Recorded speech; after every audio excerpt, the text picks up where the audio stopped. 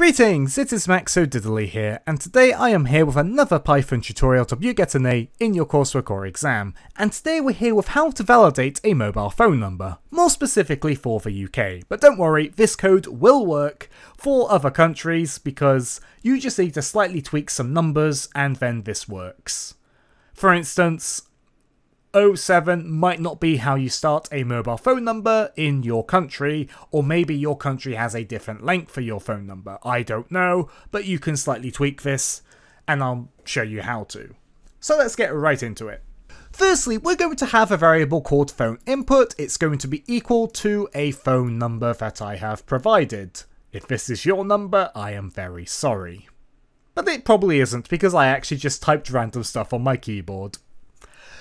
And this variable is going to represent user input. Now this tutorial is not going to show you how you get user input. This tutorial is just showing you how to validate that user input. So that's a minor disclaimer for this tutorial. Then we're going to have a print statement. We're going to do print, and whatever's inside the print brackets will be printed. So we're going to do val phone, and then we're going to pass in phone input. So it's going to print whatever this function returns. So let's go and define that function. So we have got a function. So we do def val phone, then we pass in number. So what's going on here? Well, basically def is short for define. We put this at the start of our function definitions. Val phone is the name of the function. It's what we're going to type when we want to call the function. Number is going to be the one parameter we pass into this function, and it's going to store the value of a phone number we wish to validate. So, there are two things we're going to do for this validation. Firstly, we're going to check the length of our phone number. If you want to see a bunch of length check tutorials, click the eye up in the corner, we've got 4 of them. And we're going to do if len number equals 11. So, len just gets the length of whatever you pass in. So it's going to get the length of our phone number we wish to validate. And if it's equal to 11, then so far it's on the track to being a valid phone number. Because in the UK our mobile phone numbers, including 0 and 7, are 11 characters long. Or 11 digits I should say, because we only have numbers in them and not letters or decimal points or whatever. If it's not equal to 11, there's no point continuing the check, because no matter how good the contents of that number are, it can't be valid because it's not 11 digits long. So we do an else statement and we return false because it's not valid. So where we call this function, it will be false and it will print false. But let's say the length is equal to 11. So far it's on the right track. So we're going to do a return statement. So whatever the output of this line is, it's going to be returned to where we called the function. And we're going to do number 0 equals 0, and number 1 equals 7, and number dot is digit.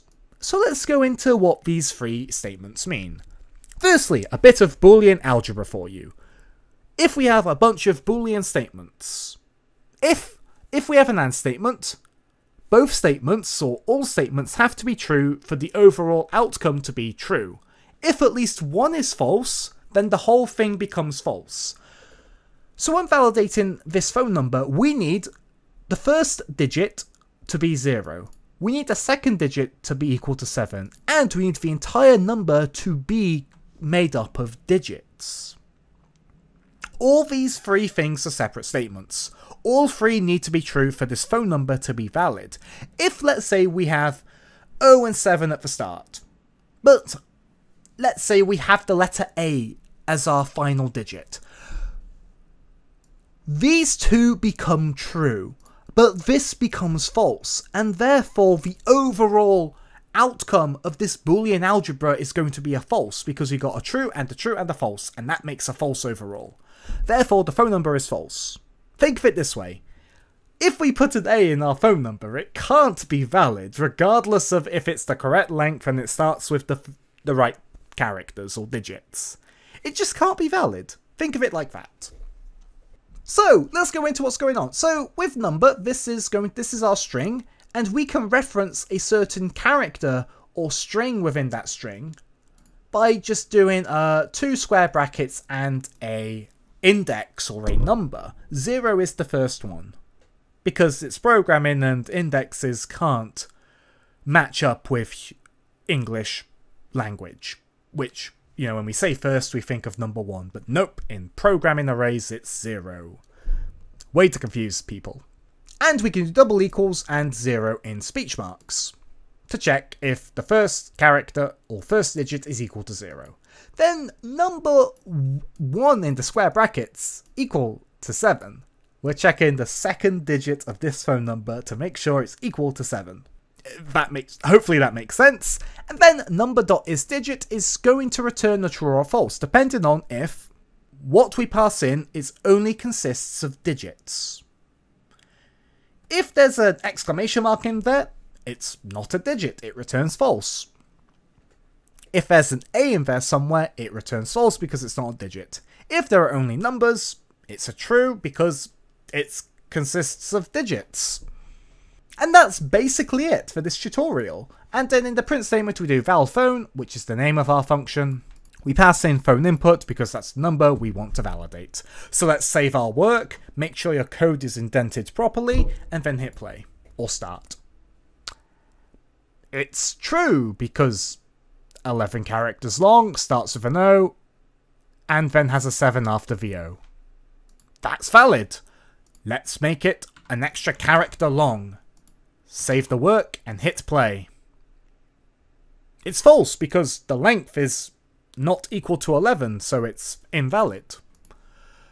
Let's make the length 10 just to double check it all works. It's false because 10 is not equal to 11. Let's put an A in there instead of the 1 at the end. It's false because an A is not a digit. Let's put in an exclamation mark instead. It's false because an exclamation mark is not a digit. Let's put a 1 back there, but we're going to put a 1 instead of a 7.